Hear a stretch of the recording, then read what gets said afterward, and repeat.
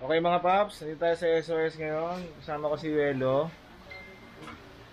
Installation dito sa Suzuki Address. So magko-convert tayo into Fullwave charging system. Tapos lalagyan natin siya ng busina, Piaa, and then headlight na MSM DC3S.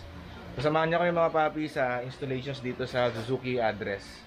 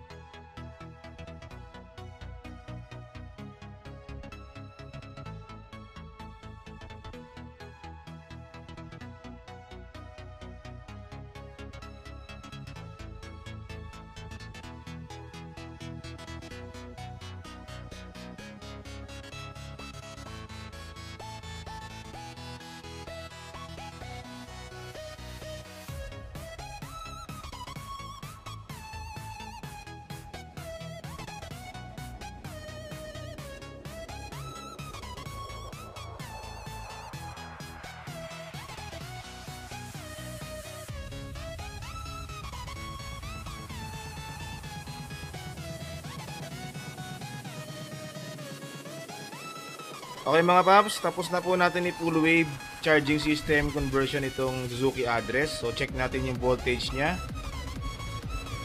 So ayan po, naka-idle po yan.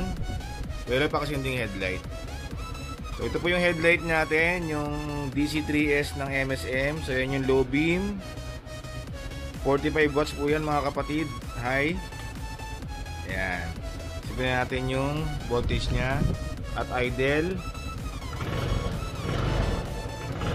Ayan po. Naman. Ayan yung voltage natin. Ganda. Nagkabitin po tayo ng horn dito. Sige, horn. Relo.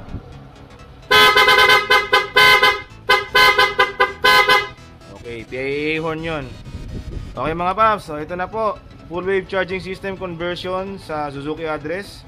Kung nagustuhan niyo po ang video natin ngayong araw, please like and subscribe sa aming YouTube channel, Scooteristas Online Shop, para ma-update po kayo sa aming every upload. So maraming salamat po and ride safe!